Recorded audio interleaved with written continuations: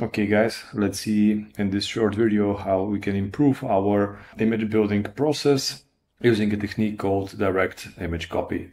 Let's suppose that we are making changes into our one build and it involves a lot of libraries, but in the end we just produce one executable file that we need to put inside of a Docker. So how can we speed up this process?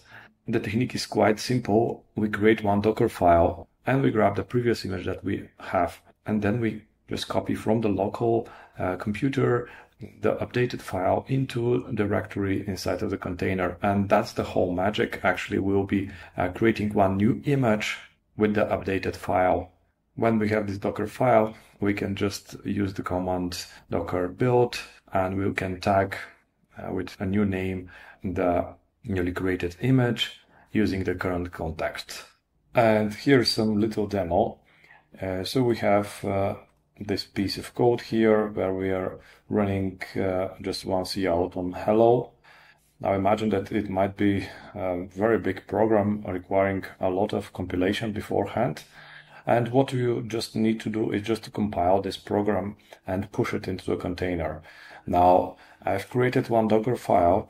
We are grabbing from the GCC the latest image version, and then we're copying our C++ file inside of the container, inside of this provided user specific folder, and then our folder of the application. Then we're changing to this directory, and we are compiling the application into an executable my app. Then we are running the application. Now I'm using Podman Desktop, and if I go to containers and click on create container, and then I'll click on container file or Docker file, and I'll choose my Docker file here. Let's say the image will be my custom image, and I click on build. We'll see that first it downloads the latest image, copies the files, and then compiles the program and runs it, as well as we have a newly created my custom image. Now if I want to go to the images, I see it here created, and actually I can run the image. Of course it will exit immediately. I can click, let's say, on start container. If we go to the logs, we'll see that we are running hello here. Actually the container runs quite correctly.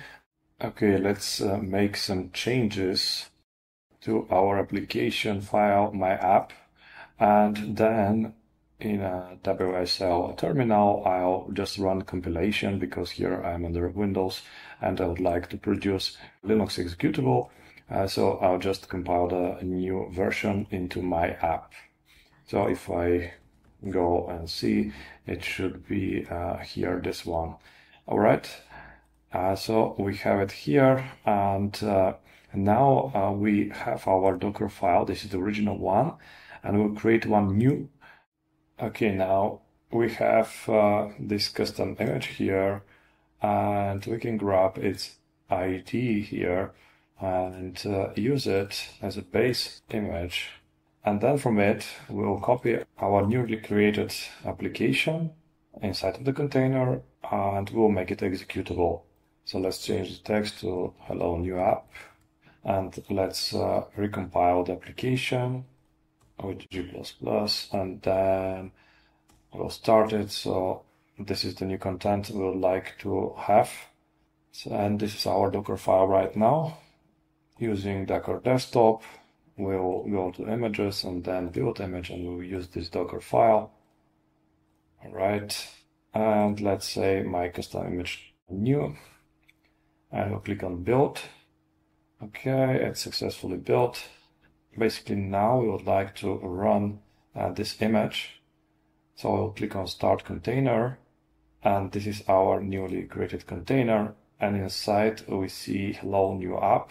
And that's basically how we manage to replace an application without going through all the compilation on the side of the Docker and downloading, for example, base images, operating systems, etc., etc. Okay, I hope this saves you a lot of time. For me personally, sometimes this is between 15 and 20 minutes. of intensive image creation. So if you have time, go ahead and try the information. You enjoy the performance benefits. Thank you, and please subscribe to the channel.